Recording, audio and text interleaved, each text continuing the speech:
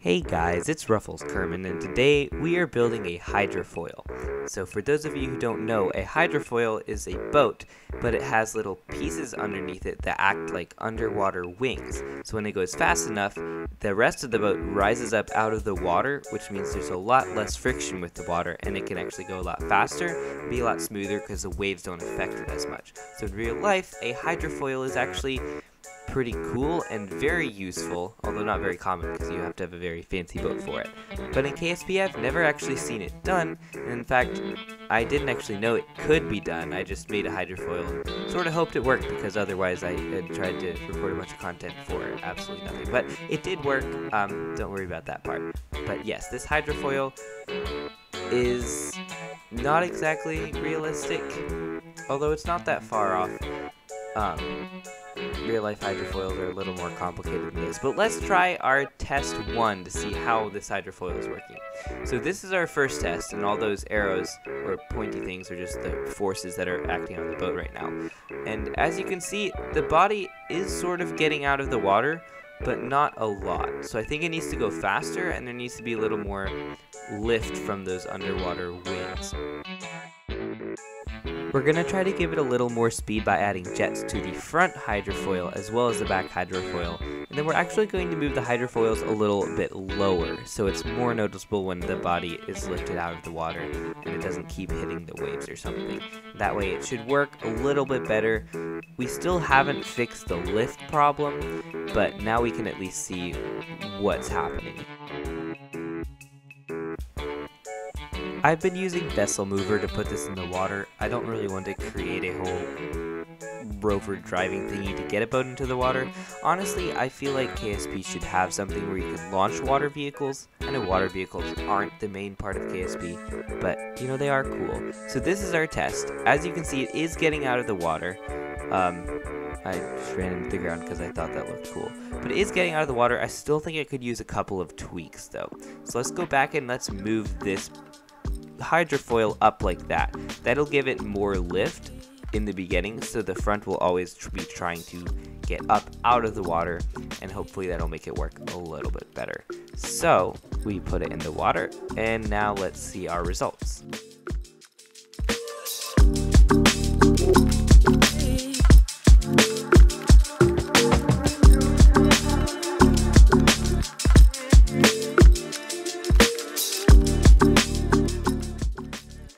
It's working pretty well, although it is a little bit unstable, and part of that's me trying to make it more stable, and it's just not responding very well. So we have to do something to make it more stable. But now I think it's time to make a real hydrofoil. That was a very good prototype, but I think we can do a little bit better. So this will be a hydrofoil with all of the improvements. We're going to add intakes, make sure none of the engines flamed out. They did that on the first one, but I just added more intakes, so it wasn't a big deal. So we add more intakes. We also want to have bigger struts because last time, as you saw, we moved those struts down to try to make it go out of the water a little more. And then with these, we're going to tilt them like we did before. I think I tilt them a little bit later.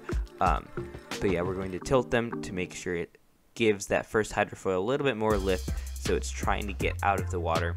And we're going to add more thrust than we did last time as well. Last time we had 1 back engine and then 4 Junos, 2 on each hydrofoil, which wasn't a lot of thrust. I mean, it sounds like a lot of thrust for a boat, but this is going through the water, which is a lot of friction, so we want to make sure we have enough thrust to make sure this can actually get in the water, go fast enough to let the hydrofoils do all their work. So we're going to add some big engines this time. There we go. We moved that front hydrofoil a little bit.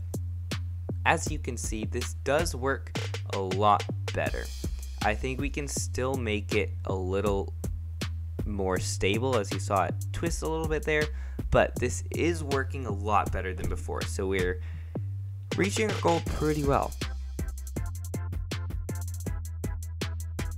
In order to make it more stable, I have an idea of twisting the bottom hydrofoils so where they're slanted towards the bottom like that.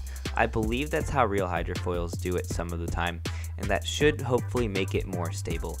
Well, I mean, I'm recording this after the fact, so I know whether it did or not. It did make it more stable. Yay!